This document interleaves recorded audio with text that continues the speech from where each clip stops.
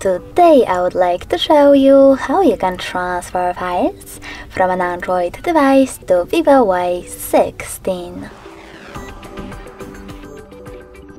Begin by opening Play Store on both and tapping on the search bars. Then type in Send Anywhere. Now you need to get this app from this developer, and when it's ready, open it.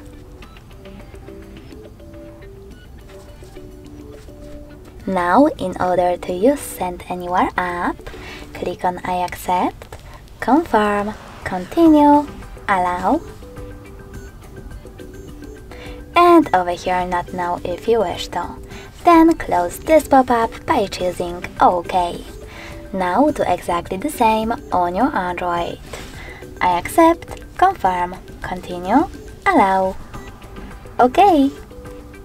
Then select Receive over here on Vivo and Send at the bottom left corner of your Android smartphone. Following that, you can click on all of your files that you wish to send, or tap on all of those dots from all of those categories and choose Send over here. It will take some time though to do it right now, so I will go with only this one photo. Choose Send and click on Got It. Now on your Vivo, pick one of those options, in my case no thanks. Choose Close this window, and finally we have two connection ways. We can scan this QR code using this scanning icon, choosing while using or only this time, and pointing our Vivo's camera at the code.